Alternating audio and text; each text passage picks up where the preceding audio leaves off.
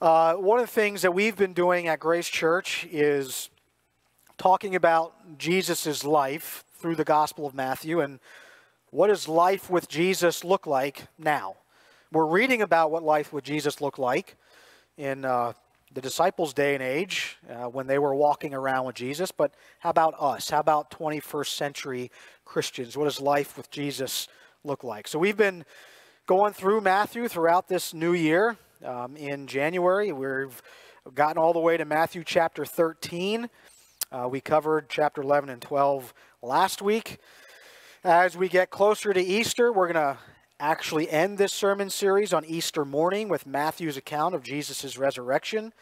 And so Palm Sunday, which is the week prior to Easter, we're going to actually read about Jesus' triumphal entry as Matthew records that.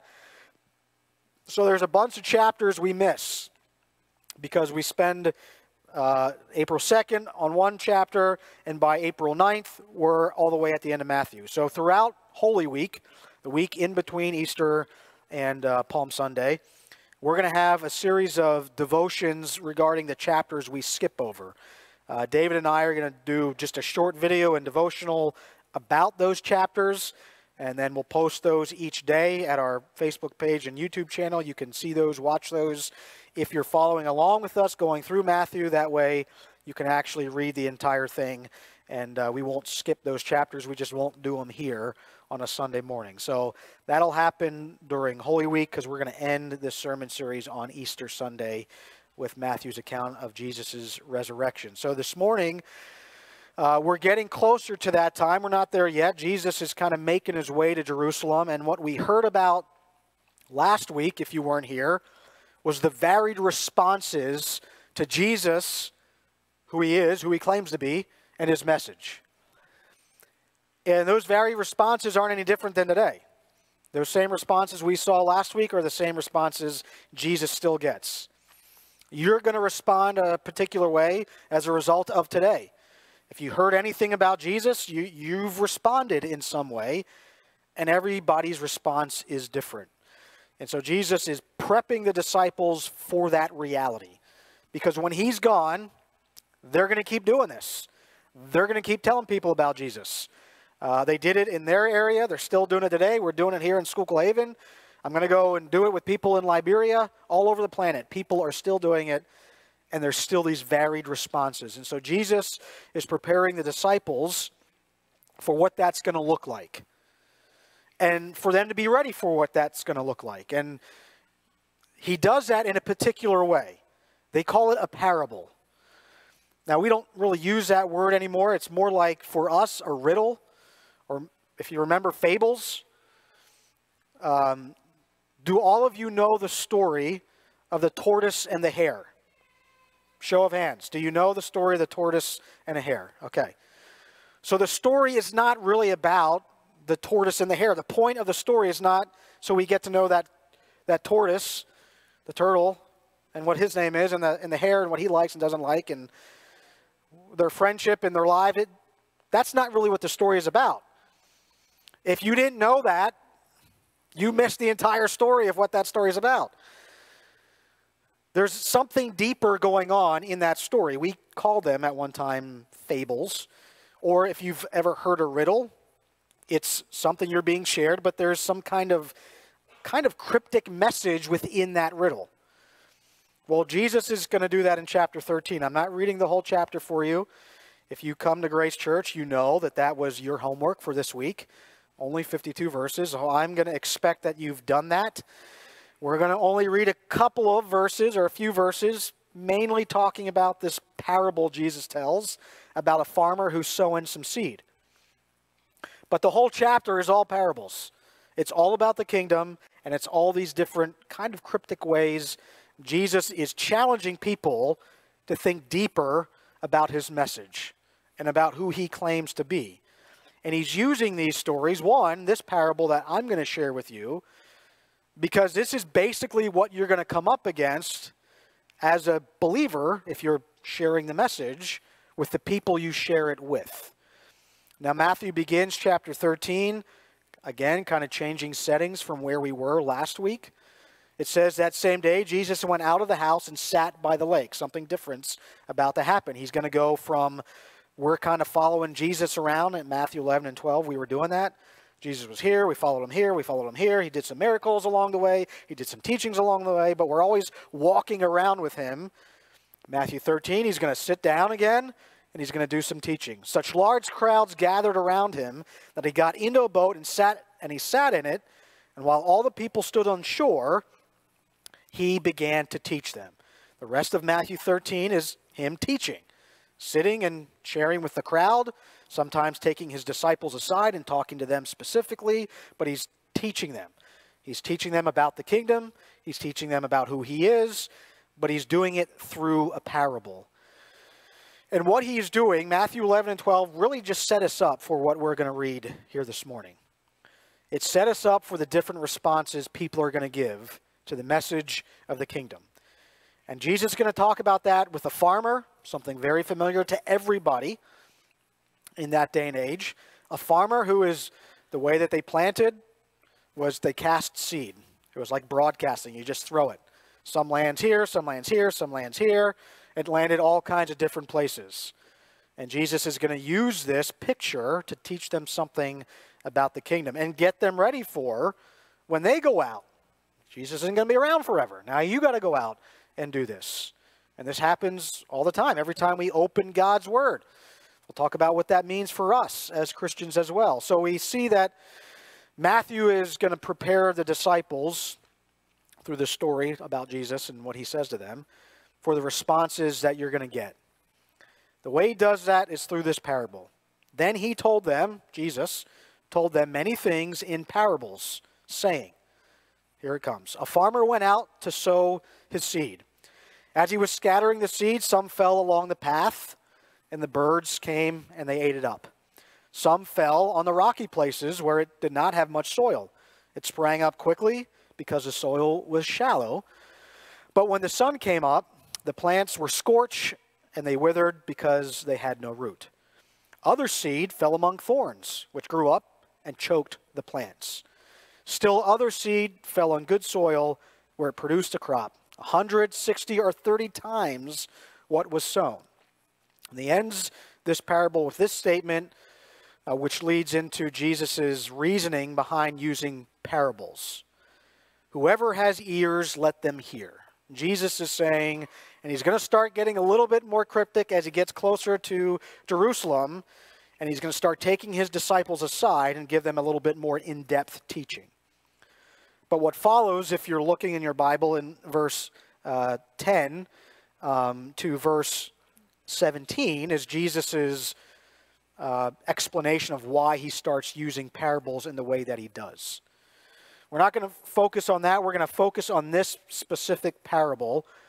And as I said, if you read all of it or if you just page through it, you're going to see there's another parable, the parable of the weeds, the parable of the mustard seed, the parable of the weeds explained, the parable of the hidden treasure, the parable this, the parable that.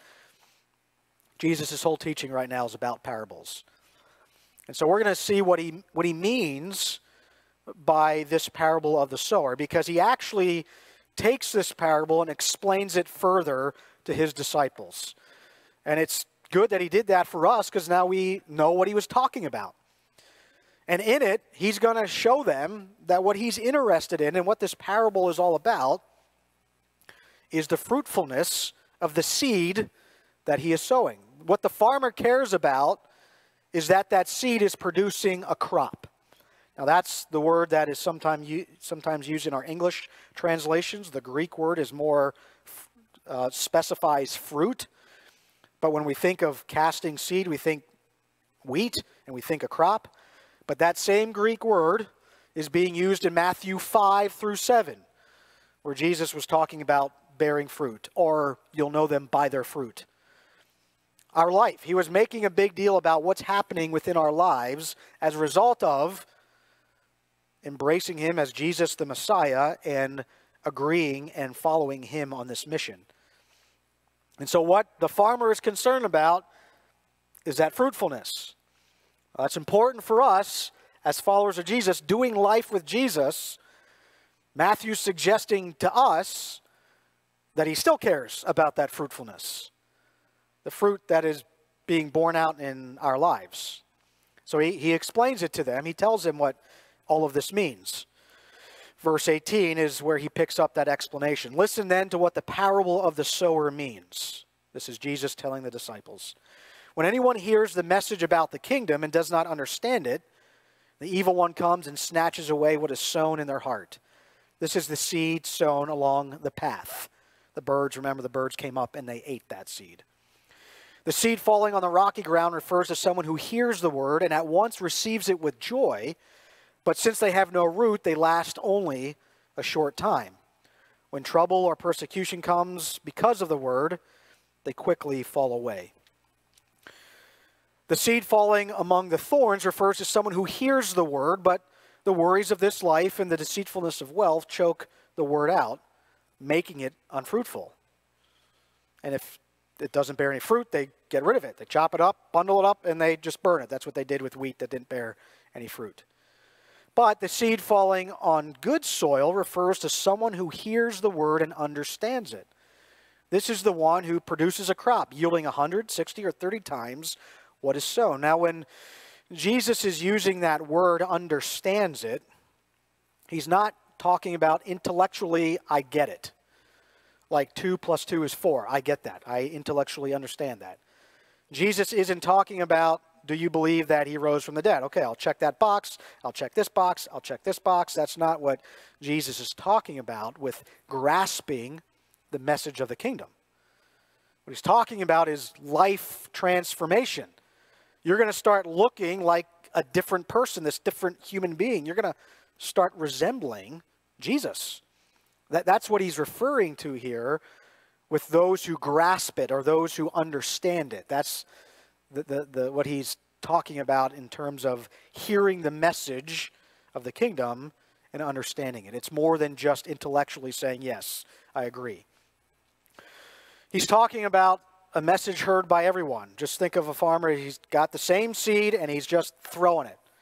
That same seed is landing in all different places. What's important, what the parable is about, is what happens next to the seed.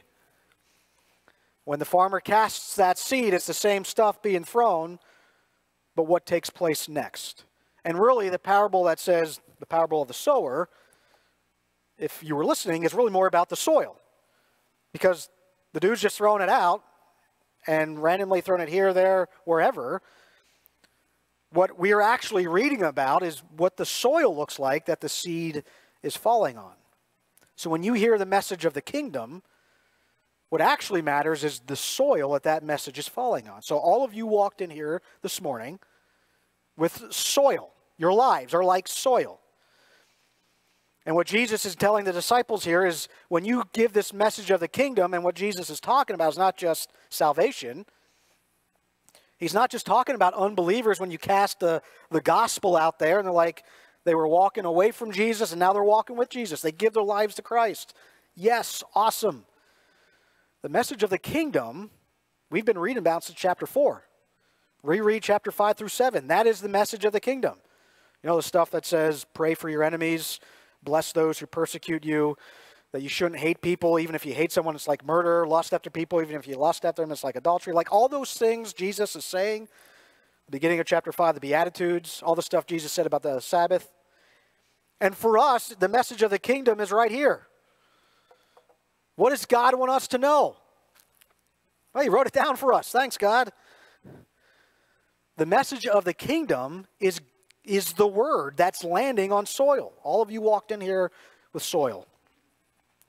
Now, what's that soil like? Because when you hear the message you hear today, what matters is what happens next. What are you going to do with it? When we do something like baptism, what we're doing as parents is trying to cultivate this soil so that when my child comes into a place where they're going to be smack dab in front of God's word and they're going to hear the message of the kingdom, whether that's a pastor preaching it, whether that's going to youth group, whether that's being in part of a Sunday school class, going to vacation Bible school, hearing a message at our ACON, whatever it looks like, what we're trying to do is cultivate soil so the seed lands on it and produces a fruit. Because what happens next, Jesus is saying, is what actually matters. And that's why he says, whoever has ears, let them hear. This is an important thing for us to understand, because our response to the message of the kingdom is what Jesus is interested in. And so he gives those 4 examples of this same seed that's being cast. It's the same stuff. The message is being cast. Now it lands on different kinds of soil. And Jesus wasn't just talking about groups in his day. He set up categories that are true of everybody. The same things he said here are true of people today. It wasn't like, well, the Pharisees are this group, they're the path group, and the crowd is this group, they're kind of maybe the rocky soil, and the disciples is this group. No, he set up categories. It's the broadcast of the seed, and here's where it's going to land. These 4 different options.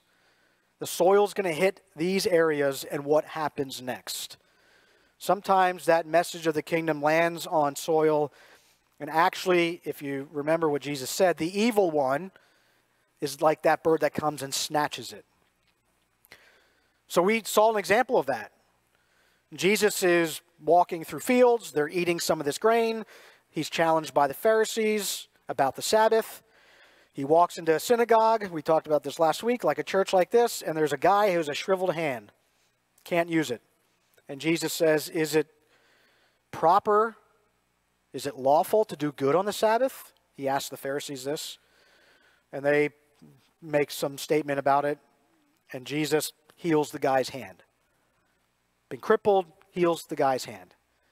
The message of the kingdom, of what he's brought to the people, the miracles that he's doing. What was the response of the Pharisees, if you were here last week, to the shriveled hand when Jesus heals it?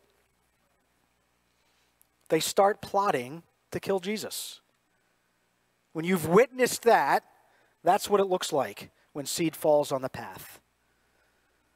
You are actually helping the evil one. They actually became part of what Satan was trying to do. And eventually it led to the execution of an innocent man. People still hear that message today, and they come at to very different conclusions about who this Jesus is. And sometimes it leads to further destruction. They completely miss the mission and the message of Jesus. That's still true today.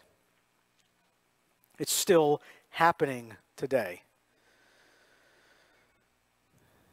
The message of the kingdom is falling on what kind of soil? What kind of soil did you walk in here with this morning? Was it the path? Was it rocky soil? Jesus tells us what that means is they show some enthusiasm about the kingdom. You know, the crowds were excited about Jesus doing all kinds of miracles, feeding thousands and thousands of people. But what happened later? He had some hard things to say, and they started walking away from him. This external stimulus is like, yeah, we're super excited. We've had that spiritual high. We had this great moment. And now some tough stuff happens in life. Jesus told his disciples what would take place. Matthew 10, we did that. Reread that. You're going to get flogged. You're going to get arrested. You're going to be persecuted. In fact, the whole world might hate you because of me. If there's no inner conviction, this is more than intellectually getting it. This is an inner conviction. This is, I can't be moved from it. But sometimes the message of the kingdom falls on that rocky soil, and when life gets tough, when things start happening, we start walking away from Jesus.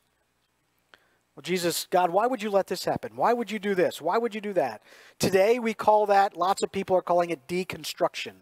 People are deconstructing their faith, and at the end of it, they've deconstructed the whole building, and there's nothing left. The message of the kingdom is about the Christian faith. This goes beyond just Jesus died for my sins and rose again. This is, are you producing fruit? Are you living it out? What kind of soil are you walking around with when you hear the message of the kingdom? Because life is tough. There's lots of hard things we go through in life, and sometimes it even gets tougher simply because you love Jesus. Because Jesus says certain things, because God has said certain things about life, about reality, about the world, and us in it. And the message of the kingdom goes out. And you're hearing it this morning from God's Word. Maybe you listen to a podcast and you hear it. Maybe you read your Bible. Maybe you have a devotional. Maybe you have a favorite preacher who's way more interesting than Ted, and you listen to it there. It's all going out. What kind of soil is it all landing on? Is it thorny? That goes out, the message, it takes hold, but there's thorns all over the place, weeds all over the place. And yeah, it's growing, but so are the weeds. And if you do any gardening, you know you got to weed the garden constantly, because if the weeds start growing, you're not going to produce anything. The weeds are taking all the nutrients and all that, and depending on what kind of weeds, it can cover the entire garden. Sometimes that seed, the message of the kingdom, life with Jesus, falls on that soil. And the world starts choking it out. God gets reprioritized to number 73 in the priority of things in my life. Other things begin to take importance, and before you know it, I'm not sure where God actually is. We get distracted by lots of stuff. Jesus even points out wealth. Go back and read Matthew 6 when Jesus talks about worry, about food, about what we're going to wear, about the shelter, about normal things of life. When Jesus talks about where are you storing up your treasure? On earth where thief can steal, moth can eat up, and rust can destroy. This is the message of the kingdom. Jesus has been talking all about it, Matthew 4 until now. And you and I have also the blessing of having what God has to say to us through His Word. Sometimes that seed falls on soil, and before you know it, we've forgotten all about Him. And it actually doesn't produce anything. And believe me, we live in a world where you can easily be distracted. These can distract us all the time. Oh, I got a text from my sister. Hold on. I seriously did, but I respect your time. I'm not going to text my sister back. She wants money. So much in our life pulls us away from Jesus, from the truth, from what God desires. I mean, it's amazing to me how true it is of what Jesus is saying.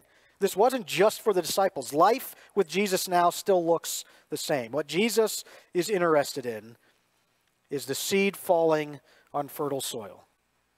You hear the message of the kingdom, and it becomes a lifestyle commitment. It is not just intellectually saying, yep, I get it. Okay, we'll see you later.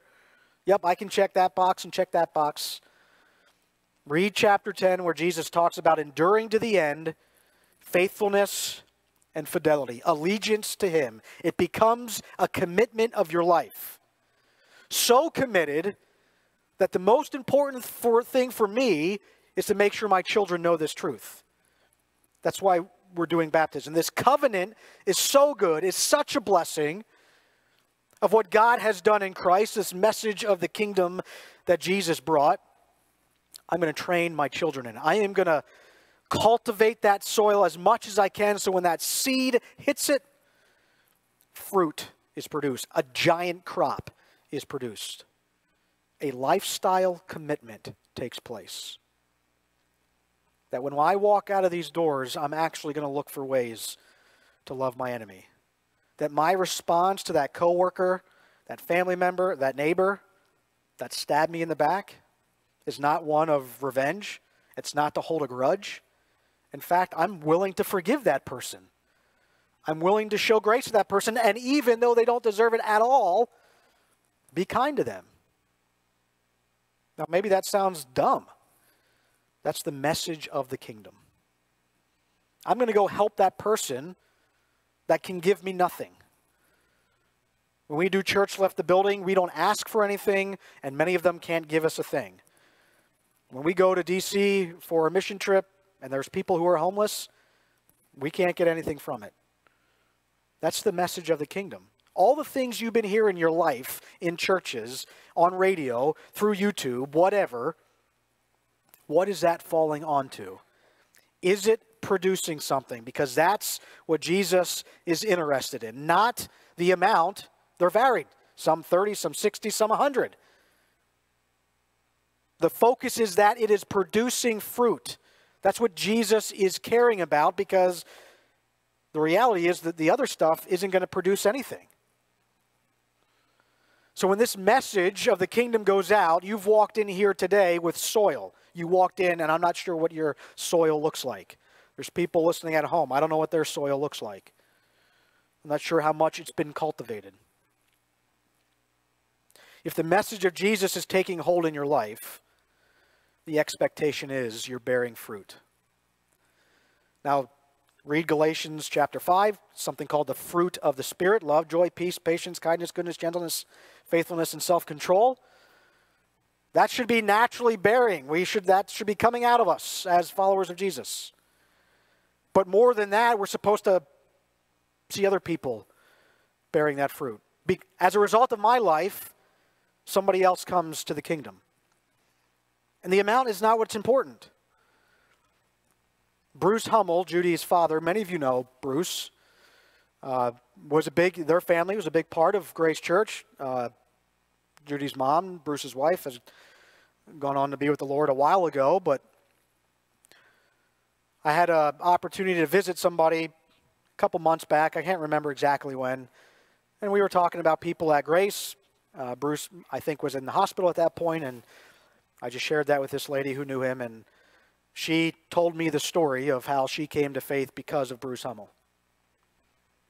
She's in the kingdom because of Bruce. What Jesus is concerned about is that bearing fruit. Bruce's life was bearing fruit. No, Bruce wasn't Billy Graham. Bruce just had to be Bruce. He didn't care about 100, 60, or 30. Is your life bearing fruit? Jesus is still interested in that. Jesus still cares about that. And really, the story of this parable is about our soil. If the message of Jesus is taking hold in your life, you will be producing fruit. That's what Jesus is concerned with. So when you walk out of here, the message of the kingdom is going to land on different soils. My prayer is that it's fertile. And then as a result of it, you embrace Jesus. As a result of it, you start bearing fruit. As a result of being a part of Jesus' kingdom, somebody else comes into the kingdom because of you. Bruce was probably one of the quietest guys I ever met. If you know Bruce, he didn't say much. There's people in this kingdom because of his life. That's what Jesus is looking for. As you go today, maybe that's a prayer for you. God, where is my soil? How can I produce fruit in my life? How can I understand, embrace this lifestyle commitment to the person and the ministry and the work of Jesus Christ? Let's pray. God, this morning we are just thankful for the message of Jesus that we find in the Gospels. God, thankful that Jesus, who came to share the message of this kingdom, has landed on fertile soil. Thankful for the people like Bruce, God, people in this building right now who continue to love and serve you, and as a result of their faithfulness to you, their allegiance to you, there are people in the kingdom of God. There's a whole world out there, Lord, that needs Jesus. And I pray, God, that as we've walked in here this morning, that you might challenge us on where the soil is in our life. But when it's fertile, Lord God, you can do amazing things. I pray that we would embrace this message of Jesus, the person of Christ, and that it might change our lives. And as a result of that, we might bear that fruit 30, 60, 100 times because of your work in our lives. I pray this in Jesus' name. Amen.